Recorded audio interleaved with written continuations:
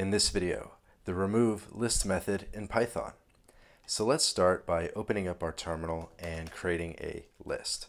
So in this case, I'm going to call this list 1, 2, 3. I'm going to assign A as 1, 2, 3. And so what if we wanted to remove the integers from this list? How would we do that? Well, the easiest way to do that is with the Python remove list method.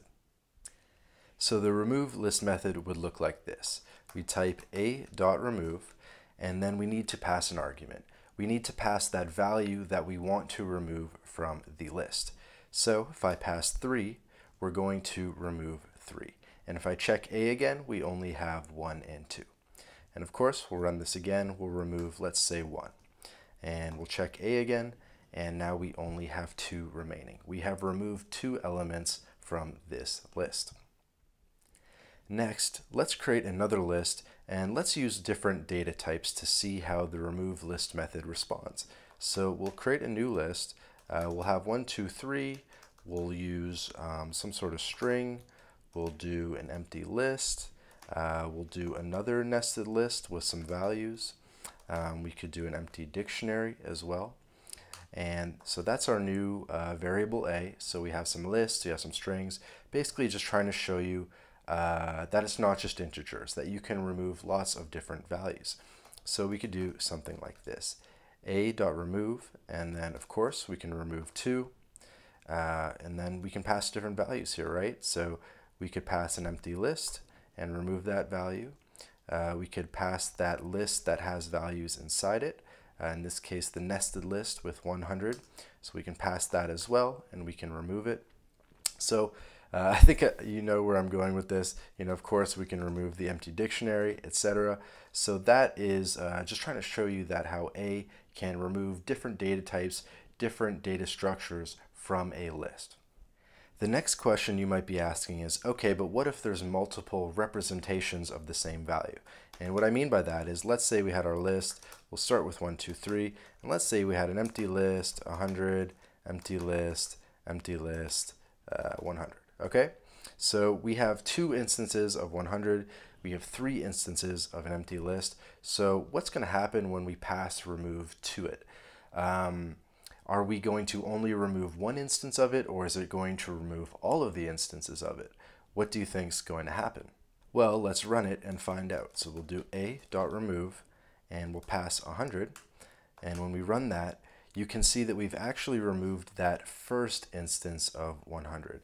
So it moved the first instance, the first occurrence of that empty list, or sorry, of that 100. And if we ran it again, of course, that'll now remove that second instance of 100. Okay, so now we have 3 empty lists, and I guess I won't really show you too well, but if we went to remove the empty list, when we run that, we have removed that third empty list. So maybe you might have expected it to remove all of them. That's not the case. It's only going to remove the first occurrence of it. And sorry, so the first occurrence would have been the furthest to the left. So just removing 1 occurrence with each running of the remove list method. The next thing I want to show you guys is a question you might be asking yourself, which is, okay, but what if the value isn't in the list yet? What's going to happen?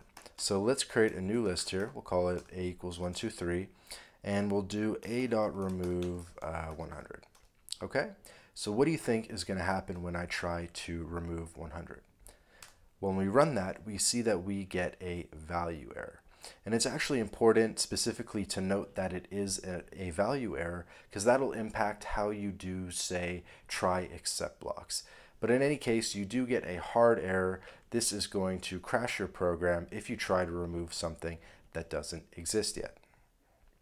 Now we can actually take a look at the docs to confirm some of this stuff.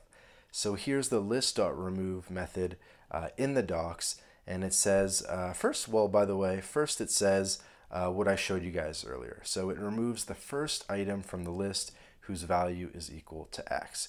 So remember how we looked at, we're only removing the first value and not all of the values. Okay, so that's a side note. So now moving on to the value error. So specifically, it raises a value error if that item does not exist in that list.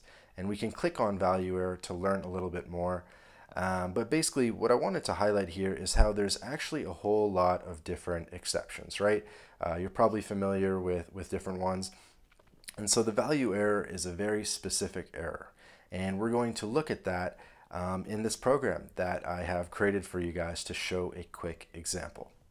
So let me break down this example for you guys.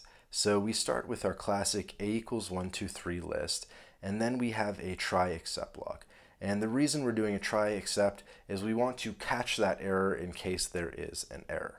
So we start with that example we tried before, a.remove 100, which we know leads to errors. And I have a couple different except blocks here because I want to show you guys which one it's going to go into. So the first one is a zero division error. And I chose this error fully at random, just kind of from the list here, right? So zero division error, and then next we have a value error, and next we have a generic except block. So when I run this program, what do you think is going to happen? What do you think is going to get printed out, if anything? Well, when we run this, we get in value error. So in value error, you see that? So we did not get that hard exception that we got in the terminal. Instead, we are printing out the exception. And so what do you think would happen if I was to comment out this block, right? Well, when we run this, we're going to go into the generic error. So this program, this except block, knows that it's not a zero division error. It knows it's a value error. So it'll first look for the value error. And if we don't have a value error, then it'll go into the generic except block. And that's why now we get the generic error print statement. So this is one way that you could work with the remove list method, is by setting up try except blocks. And that's a good practice. I would also mention that you might just want to do an if statement check to see if the value is in the list first. So you would do something like this.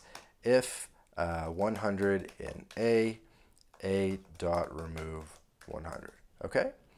And then you could set up an else statement if you want and do some other stuff, but that's what's going to happen. And we're going to print out a, and we're going to see how that goes. Okay, so we'll do a equals, and when we run this, a equals 1, 2, 3. And you'll notice that we did not get a hard error here. So our program did not break. We're good to go because we did our check first. Now what would happen if I move that a up to the top here, okay? So we'll try to run this, and we get that same value error that we got in our first example in the terminal, right? So if you want to avoid these value errors and any error basically, you want to do a check first. So you could do an if statement if you want, you could do a try except block if you want, you could even do both. You could do the if and then do the try.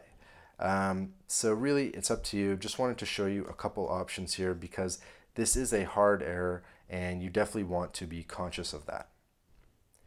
So in this video, we've covered a lot of ground.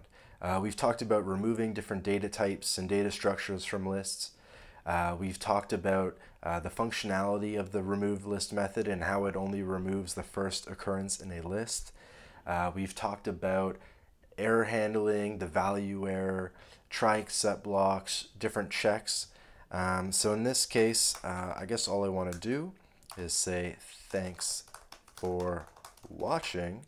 And if you've been following along in this video, you'll know that this print statement isn't even going to get printed out. So we could actually switch that to 1, which we know is in the list. We could run it again. We get our thanks for watching. We try to remove 100, so that didn't work out too well, but we run it again. It says thanks for watching. We've removed that element in our list. Nothing broke. Successfully deployed the list method remove. Yeah, thanks for watching.